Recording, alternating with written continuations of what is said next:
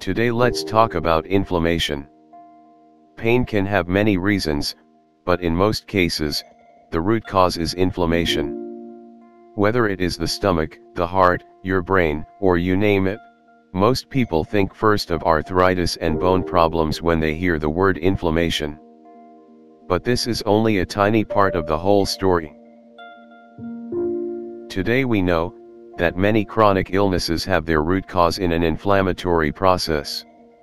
When inflammation is present, your body goes into a response mode.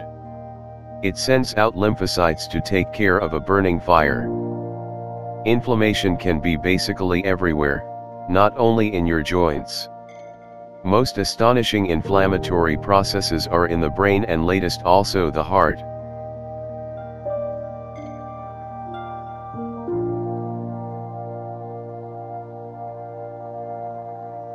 There are quite a number of Alzheimer experts who are convinced that Alzheimer's disease is an inflammation of the brain.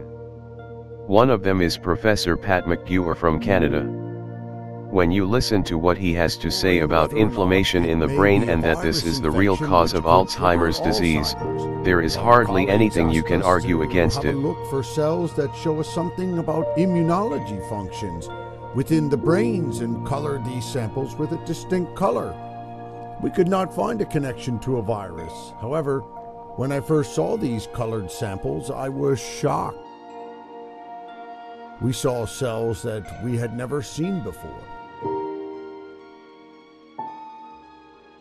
These were not the old, well-known deposits like plaques which were visible under the microscope, but new cells in high numbers that looked like so-called microglia.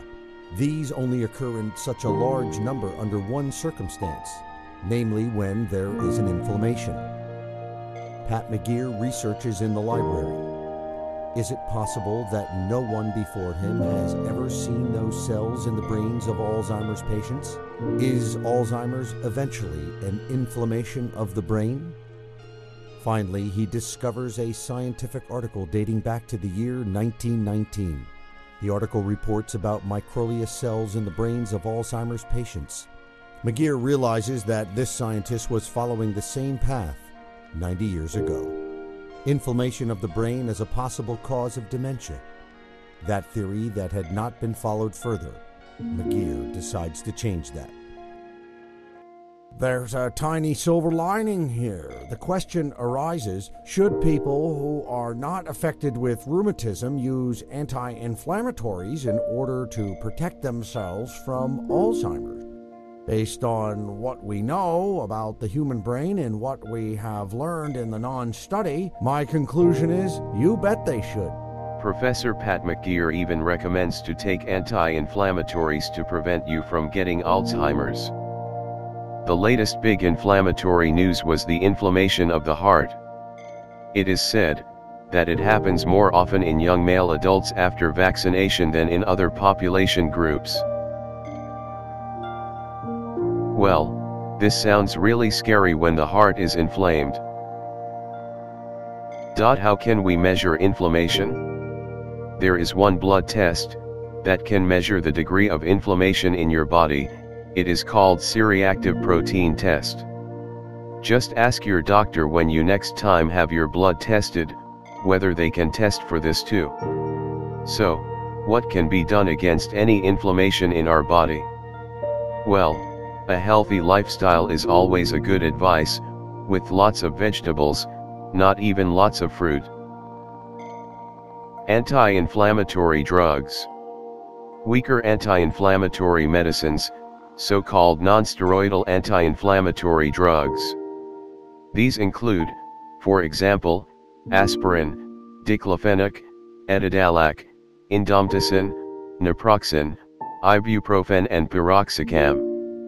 These are classic NSAIDs currently prescribed for symptomatic treatment of inflammatory rheumatisms and osteoarthritis. But these NSAIDs show certain unwanted side effects and have a particular tendency to induce the formation of ulcers in the stomach or gut. These unwanted side effects are connected to the inhibition of the enzyme cyclooxygenase 1, COX-1, a constitutive isoform. A further great disadvantage is that the medication has to be administered over a long period of time, especially in the treatment of chronic inflammation.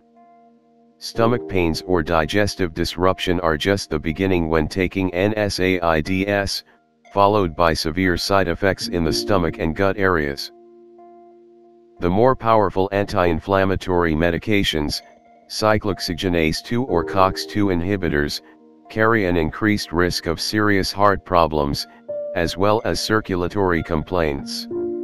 Moreover, they add stomach and gut ulcers to your inflammation problem.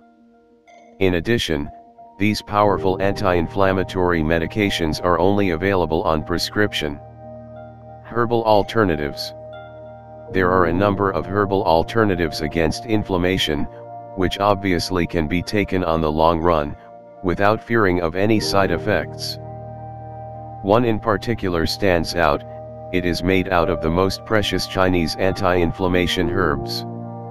Its name is Shiwan Anti-Inflammatory, see link in the description below. Another herbal anti-inflammatory which can be used long-term is meant for Alzheimer sufferers and those who have the genes inherited and want to prevent the disease. Also here we have put a link in the description.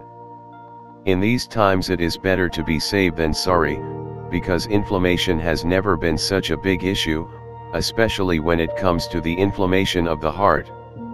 Whatever works as anti-inflammatory and can be taken long time can do the trick.